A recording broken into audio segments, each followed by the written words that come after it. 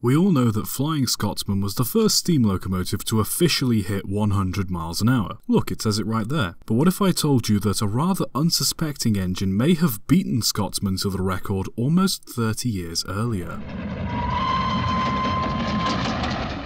On the 9th of May 1904, a Great Western engine called City of Truro was pulling a fast mail train from Plymouth to London. The City class of locomotive were a 440 design primarily used on passenger trains, but were no strangers to pulling post trains either. A railway magazine writer by the name of Charles Rouse Martin was timing the train on his stopwatch when he noticed they had taken 8.8 seconds to travel between 2/4 mile posts while descending the incline at Whiteball. If the timing was exact, that would mean it was doing roughly 102 miles an hour. A postal worker on the train was also timing the engine and backed up Rouse Martin's report. The Great Western Railway initially didn't want newspapers to report the engine's speed, as they felt the need to preserve their reputation for safety, but two local newspapers in Plymouth ran the story of the engine hitting 100 miles an hour anyway. However, because the engine's speed wasn't being officially recorded or tested, no professionals on board or a dynamometer car to clock the speed, nobody could be truly sure if it did break the record, and as such, it was never officially titled as the first steam locomotive to hit 100 miles an hour. It wasn't until 1908 that Rouse Martin said the locomotive was City of Truro, and it took the Great Western until 1922 to confirm it. From then on, the Great Western decided to use City of Truro for publicity, although strangely enough, the company didn't want to pay to preserve the engine when the rest of the class were being withdrawn in 1931. In the end, it took a lot of persuading from their chief engineer, Charles Collett, to donate it to the National Collection. And what if I told you that, even then, another steam locomotive may have hit the 100-mile-an-hour benchmark 11 years before City of Truro did. In 1893, engine number 999 of the New York Central and Hudson River Railroad was claimed to have reached 100 miles an hour while travelling from Batavia to Buffalo. Similar to City of Truro, timings were taken between mileposts that, if measured correctly, would have meant the engine was travelling at 112.5 miles an hour. However, because of the nature in which the timings were taken and the fact that the speed recorder on the engine clocked its highest speed at 86 miles an hour, the story ended up being dismissed by many people. An experimental electric locomotive in Berlin had clocked a speed of 130 miles an hour in 1903, so City of Truro hitting 100 miles an hour wasn't full-on breaking railway speed records, but for a 440 steam locomotive built in 1903 pulling a full post train, well,